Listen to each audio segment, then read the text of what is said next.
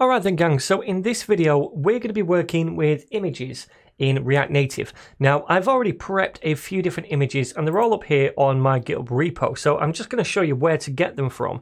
So you want to check the React Native tutorial repo first of all. The link to that is down below, and then if you go to the lesson 27 branch down here to see all the lesson 27 code and files, then go into Game Zone, then go into Assets, you're going to see all the different files I'm using here, all the different images. So rating 2, for example, looks something like this.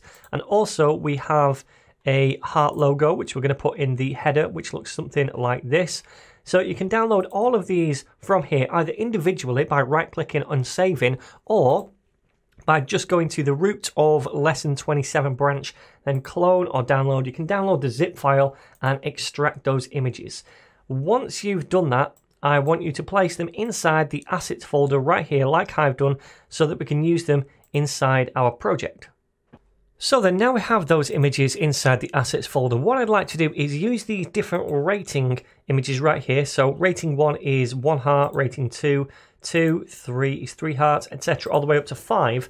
I want to use those to display the game rating for each individual item over here. Instead of showing 5, show 5 hearts, or instead of showing 3, then show 3 hearts, etc.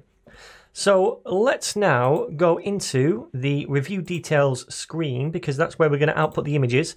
So choose that, and then we're going to do that right here. So let me, in fact, delete that for now. And I'm going to replace this with a bit of new code. So first of all, we're going to have a view component for the rating, because inside this, we're going to have a bit of text and an image. And this view is going to wrap both of those together. So we are going to apply a style prop to this. I'll style this up shortly. For now, we'll just give it a style of rating. And then inside here, we want a text component first of all. And the text is going to say game zone rating, colon, and a space, and then under that we want an image. Now in order to do this, we have to import image at the top. I'm going to delete button because we don't need that anymore, and import the image component instead. And all we need to do is use that image tag right here. It's self-closing, and then this needs a source prop.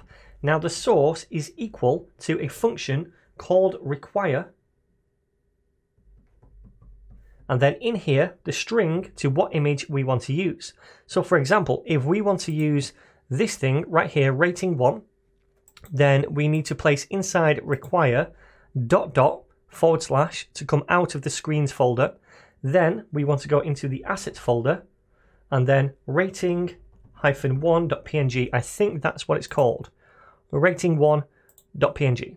So if I save this now, then hopefully we should see this image appear over here. Now we're not going to, because I've said source instead of source, so let me just correct that, source. And now when I click on a review, we should see this 1-star rating. So let me click on Final Fantasy. Okay, so we have this error because we don't have a styles variable yet set up, so let's just create that. Const styles is equal to stylesheet dot create, and pass in an object. Okay, so now we've created that, we shouldn't get this error. Okay, so click on Final Fantasy, and now we can see this 1-star, but it's the same for every review. We are just outputting the same 1-star or 1 heart rating for every single review. Now that's not actually the case, because this is a 3 heart rating, this is a 4, and this is a 5. So we actually want to dynamically output a different image depending on that rating. Now you might think that we could just use a bit of string concatenation here, or we could use a template string and output a dynamic image each time, because we get the rating from the params, we pass that in, but that won't actually work. So let me just demonstrate this. Say for example, I wanted to output 2 dynamically, right? Then we'd use string concatenation here, right? Or a template string, it doesn't really matter. They're both essentially going to do the same thing.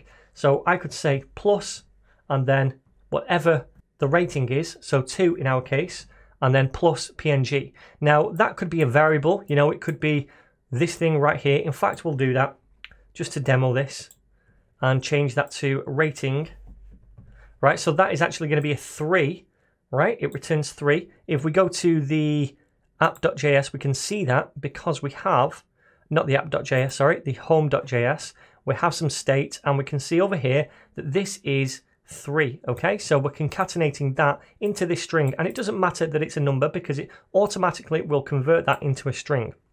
Now, if I save this, it's not actually going to work, and that's because we can't pass through any kind of concatenated string to require. We can't do that. So how do we get around this? Well, the way to do this is to actually define all of our images, our dynamic images, somewhere else, and use a require for each individual image, and then in this dynamically use one of those require statements. So this is all going to make sense in a second, but what I'm going to do is go to styles and go to global.js, and I'm just going to add them into this global file, because these are going to be global images, but you could create them somewhere else if you prefer. And what I'm going to do is export a constant right here, and that constant is going to be called images, and it will be equal to an object, and that object will contain a key called ratings. So this ratings is going to be an object in itself, and it's going to have several key value pairs. Now the first one is going to be 1 for a rating of 1, and that is going to be, that should be a colon, and that will be require. And we need to pass in the path to the heart1 or the rating 1 image, which is ... assets, and then / rating -1.png. Now we'll do the same thing for the rest. So let me just duplicate that a few times. Change this to 2, and this to 2, this to 3, and this to 3, this to 4, and this to 4, and then finally this to 5 and this to 5. So now we have this constant images, which is an object, and we have a ratings prop, or rather a ratings property on that object. That is an object in itself, and inside there we have 1, 2, 3, 4, and 5, and they are requiring those individual images. Okay, so we're not now concatenating any kind of string inside require. We're not doing that. Instead, we're hard coding these strings, but we can still reference these dynamically now from this file by dynamically using one of these values, right? So this is all going to make sense in a second. What I'm going to do is import images into review details first of all. Let me get rid of this code right here. So we had the require statement still. Now let's import images. Oh, in fact, we can do it from up here where we have global styles because it's from the same file. So we have images now, and what we're going to do inside here is now require images.ratings, which is this property right here, yeah, and then we need to dynamically choose which one of these values we want, which one of these things here, and we can do that by using the parameter that we get from the navigation object. So what I'm actually going to do is just do a variable up here at the top to get that constant and call it rating, and set that equal to navigation.get param, and it's the rating that we want, like so. So now we have that stored inside this thing right here. So now we're saying, okay, well, we want to require images, or rather we don't need to pass that into require anymore. We just need to output it here in the source because the value is going to be a require ultimately. So the source is going to be images.ratings, and then pass into square brackets rating, which is either going to be 1, 2, 3, 4, or 5, depending on what the rating is here. We pass that into the component, and now it's being stored in here. So in this case, it should be 3. And we're saying, okay, well, now the source of this image is going to be from images.ratings, which is this object right here. And then in square brackets, I'm passing in either 1, 2, 3, 4, or 5. If it's 3, then it's going to look at this and say, okay, this one right here, it's going to grab that key and the value from that key and put that value over here inside the source. So now the source has a value of require, which is using a hard-coded string, but it's still dynamically outputting the correct image. I hope that all makes sense. So now, if we save this, then this should hopefully work, but something always goes wrong, so don't hold your breath. And if we click on one of these, we can see now, voila, we get 3 hearts. Awesome. And over here, we get 4 hearts, and over here, we get 5 hearts. Okay, so that's looking a bit better. The last thing I want to do is just paste in a few styles down here, and let me put my semicolon on first of all. Paste those in here. Remember, we gave this view surrounding the text and the image a style of styles.rating. That's what we're creating right here. The flex direction is row, so that these two things sit next to each other rather than on top of each other as they currently do. The justify content is center, meaning they'll be in the center of the card horizontally. The padding top 16, margin top 16, so there's a bit of space from the top. Border width of 1 at the top only, right here. So we're just going to have a border at the top, and the color of that is going to be a light gray, just to separate it from the rest of the content. So let me save that and refresh over here, see if it works. And if we click on one of these now, then that looks a lot better. Okay, so this is now taking shape.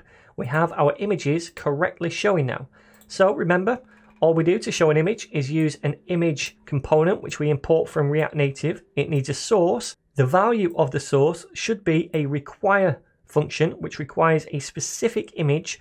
We're dynamically grabbing a require function using this global images variable, which is over here like this. Okay, so that's all there is to using images. We are going to use images as well in the next video, but we're also going to look now at background images too.